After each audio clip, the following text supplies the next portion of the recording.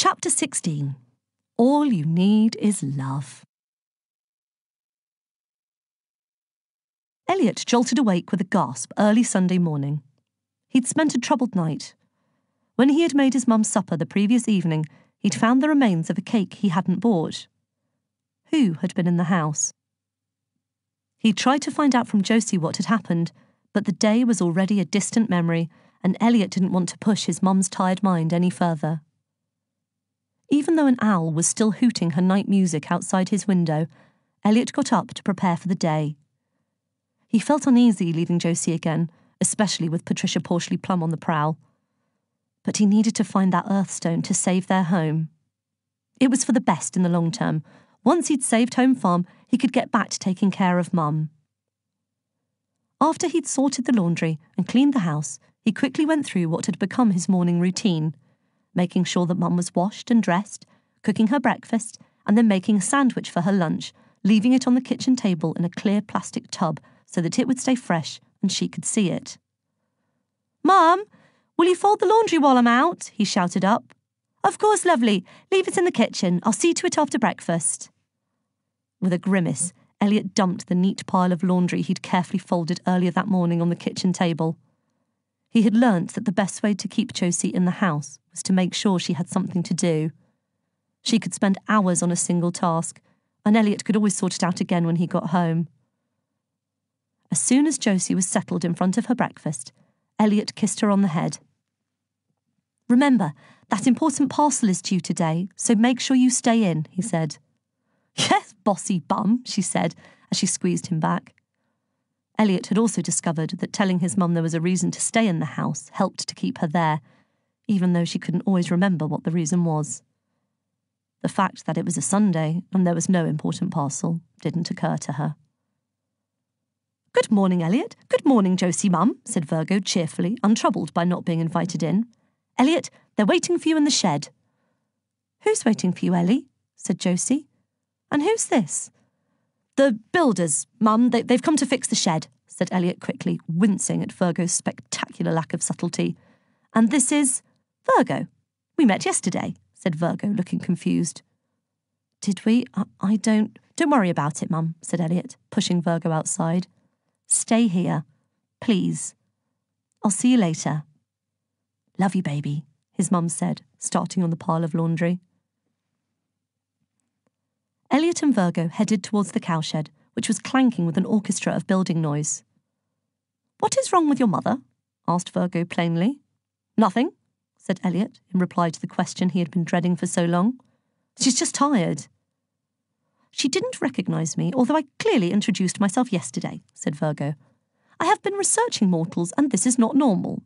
What's What informs me that mortals are largely friendly creatures who like to discuss the weather and prefer their negative thoughts to be expressed behind someone's back or on social media. Is your mother suboptimal?" "She's fine," said Elliot defensively. "It's been a tough year." "Perhaps you should replace her with a mother in full working order," Virgo suggested. Elliot laughed sadly.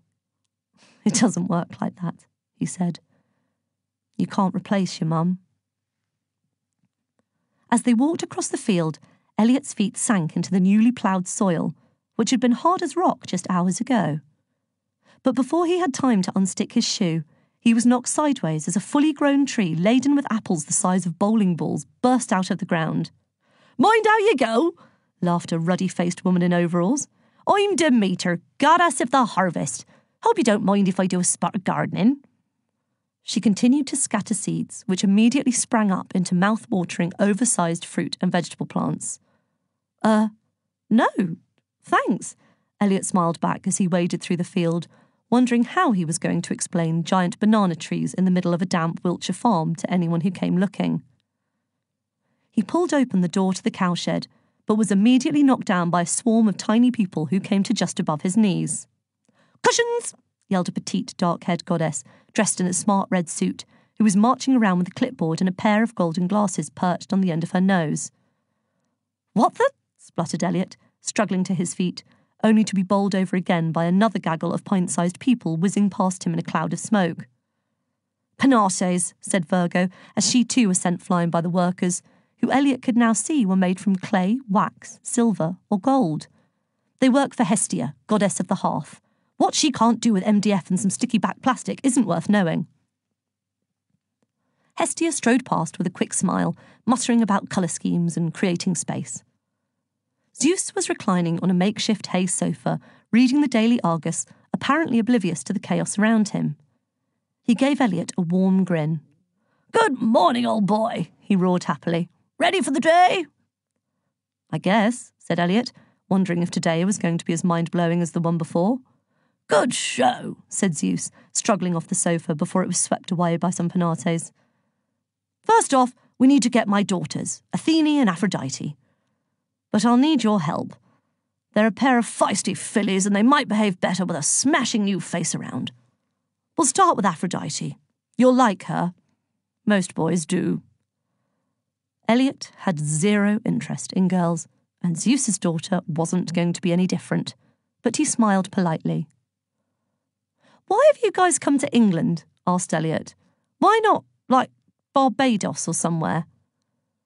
"We needed a place where a group of eccentric individuals with strange personal habits could fit right in," explained Zeus. "England seemed a natural choice."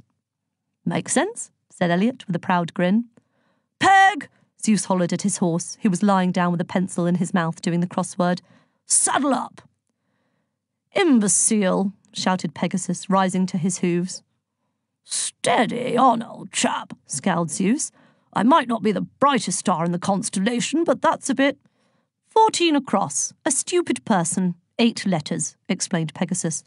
"Although if the helmet fits—" "Hermes and Virgo, you start tracking down Hypnos, but tread carefully," said Zeus.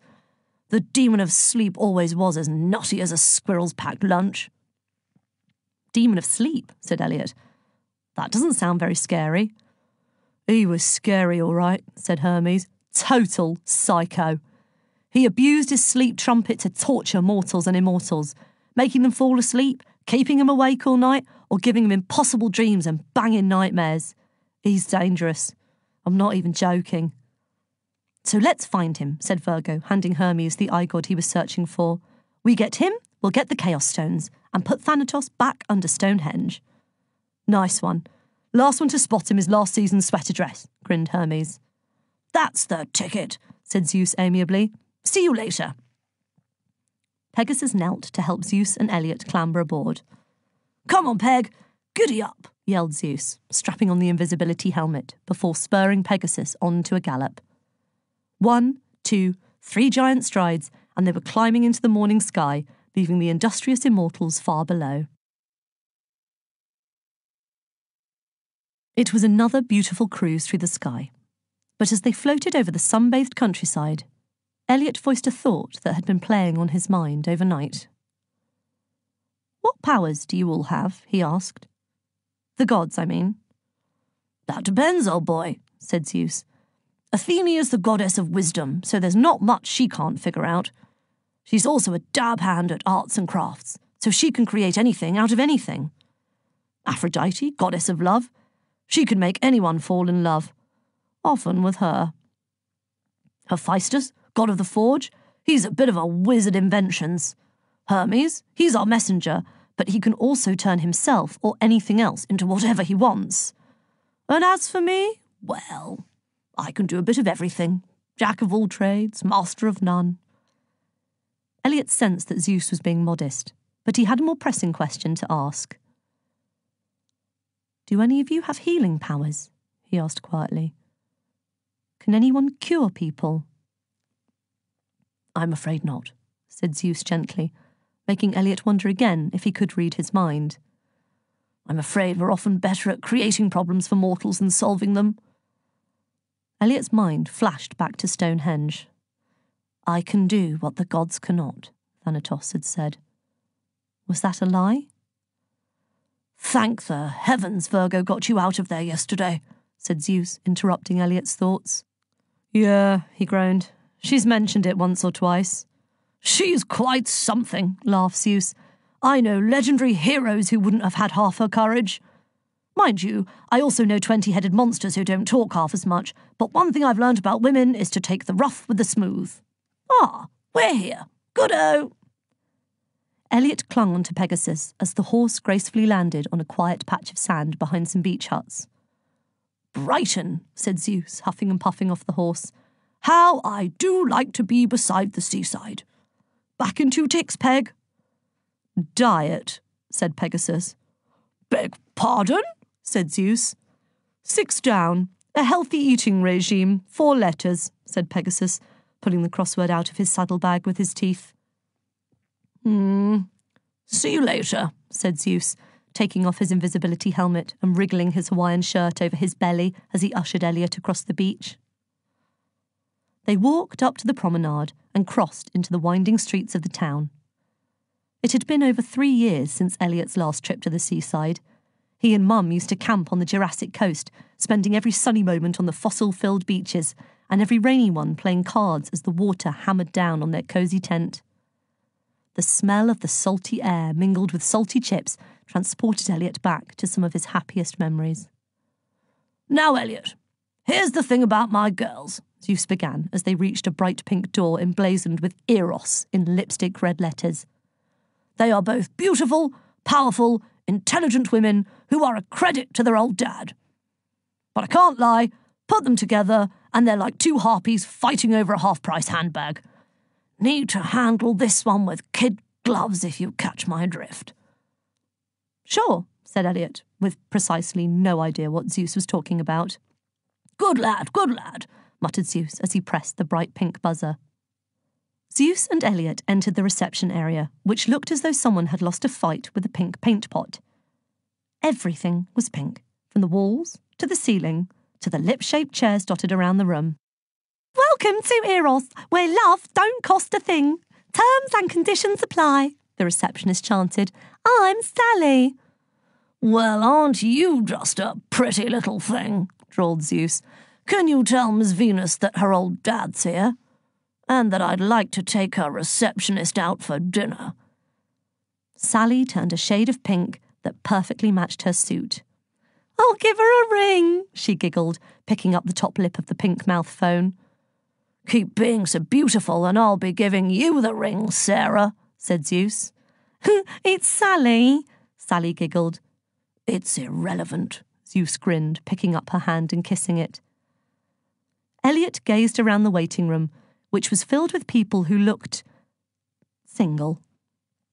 Photographs of Eros success stories lined the walls, hundreds of married couples grinning at the hopefuls from every surface. Daddy! Chimed the most beautiful voice Elliot had ever heard. Hello, my little pearl, said Zeus, taking his daughter into a giant hug. Come and meet my good friend Elliot. Hi there, Elliot, said Aphrodite, shimmying towards the boy glued to the floor. Elliot tried to speak, but all the words evaporated inside his mouth. It was hard to say exactly what made the goddess of love the most beautiful woman Elliot had ever seen. But as he gawped at her long golden hair, her twinkling blue eyes, her full rosy lips, and the snug jeans and t-shirt she was dressed in, he didn't honestly care. Zeus nudged Elliot in the ribs. Your mouth cold, old boy, he whispered. It wants its tongue back. But Elliot was deaf to anything but the angel's song in his head as Aphrodite glided nearer. So you're our little mortal, sang Aphrodite, or so it seemed to Elliot as he drowned in her boundless blue eyes. Hermes called me last night and told me all about you. Lovely to meet you. Garbled Elliot dreamily as he reached for her outstretched hand. With a twinkle in her eyes, Aphrodite pulled Elliot towards her and planted a big kiss on his cheek. At the touch of her lips, Elliot felt a blush begin 20 metres below the earth, surging through the ground before it burst into his shoes and erupted all over his face, making him resemble a thoroughly happy tomato. Affy, could we have a word, please? Bit of business to discuss, said Zeus with a wink. Yes, of course. I'm just with a client, she whispered, gesturing to the gentleman in the knitted pullover in her office. With you in a mo, Colin. Righto. OK, then, replied Colin as he tried to remove his anorak, banged his knee on the desk, and tripped over the chair, sending his thick black glasses flying. Aphrodite looked lovingly at him. Bless. Such a catch, she winked. Aphrodite Venus! A voice boomed across the reception. It belonged to quite the tallest and broadest woman Elliot had seen without a shot put, a giantess in a grey suit brandishing a briefcase. That's me, said Aphrodite sweetly. Millicent Tronglebaum, declared the woman, flashing an ID badge. Health and Safety Officer. I'm here to inspect your toilets. Madam, Zeus boomed admiringly, much to Sally's annoyance, you can inspect my toilets anytime. You are my kind of gal. Someone you can cuddle all week and still have enough for sandwiches on Saturday. Millicent gave Zeus a look that could brew a verruca. He shirked against the wall, burbling incoherently. Your annual hygiene inspection is overdue, she barked, turning her attention back to Aphrodite. Ah, whoopsie, said Aphrodite mischievously. Whoopsie indeed, Miss Venus, roared Millicent, pulling herself up even taller. It seems you've never been granted license BS666, operating toilets where people might need one. And if you can't come up with a reasonable explanation, you can expect a substantial fine. I see, said Aphrodite, looking back at Colin, who was now staggering blindly around the office. Won't you come through? I'm sure we can sort something out. With a wicked smile, Aphrodite ushered Millicent into her office, gesturing to Zeus and Elliot to follow. She took a seat at her heart-shaped desk. Colin was crawling around the floor in search of his lost specs. Now, how can I help you? Aphrodite asked Millicent sweetly, opening a small drawer and removing a pink leather box. According to our records, you haven't applied for a toilet license since forever, said Millicent. That sounds about right, Aphrodite trilled, opening the box. You don't deny it, said the incredulous Millicent. I have nothing to hide, said Aphrodite. Paperwork is boring. I don't do boring. Besides, I can't pay your fine. My services are free. Money is such silly stuff.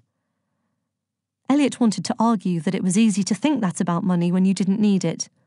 But everything Aphrodite did was amazing and beautiful and wonderful. Don't you have a secretary? Asked Millicent. Someone to handle vital matters such as toilet licenses? Nope, said Aphrodite absent-mindedly, fiddling with whatever was inside the box. This is a very serious offence, Miss Venus, Millicent roared. You could be facing... Have you met Colin? Said Aphrodite, gesturing to the helpless soul floundering about on the floor. No, sneered Millicent, peering down at Colin as if there were a pile of slug-sick at her feet. You two should get to know each other, said Aphrodite, suddenly standing up and yanking a pink taser gun out of the box. I think you'll get along. What the? Gasped Millicent, but it was too late. Aphrodite fired the gun, and 2 wires tipped with pink hearts sliced through the air towards their targets, one attaching to Millicent's magnificent bosom, the other to Colin's scrawny bottom. For a moment, both parties tried to overcome the shock of having a taser fired at them in broad daylight. Elliot noticed that Colin's glasses were lying by his feet, so he handed them to the stunned man, who was plucking the heart from his backside. Colin rose slowly from the floor, adjusting his glasses to fix his gaze on a dumbstruck Millicent. Millicent Tronglebaum, she said softly, extending her hand towards a slack-jawed Colin. Colin Limpwad, he replied, taking her hand as if it were a holy relic. You have the most beautiful name I've ever heard. Millicent Tronglebaum. It's like a choir of heavenly hamsters singing your beauty. Why, thank you, Colin, giggled Millicent coyly. I hope you'll not think me forward, but that's a lovely pullover. Sweet Miss Tronglebaum, my mother knitted it for my 43rd birthday. We live together. Oh, Colin, how I've longed to find a man who lives with his mother. Sweet Millie. May I call you Millie? Asked Colin. Only if I can call you Schnookikins, Millicent blushed. You can call me anything you want, roared Colin, gathering the ample Millicent into his skinny arms. I have yearned for a woman like you, a woman with grace, a woman with substance, a woman with a bosom I could spot my trains from. Marry me, Millie! Yes, yes, 1,000 times yes, screamed Millicent, tearing Aphrodite's phial in half. Let us go to Gretna Green this very afternoon. If we hurry, we'll catch the 10:14, cried Colin, picking up his thermos flask and the cheese sandwich his mum had packed. It's a Class 390 Pendolino. You can tilt my train any time, my little cauliflower, shouted Millicent, shaking her hair free of its bun and scooping Colin up into her arms as they ran towards the 10:14 and wedded bliss. And that's why I don't need a secretary, grinned Aphrodite, replacing the taser in her drawer. Now, what can I do for you?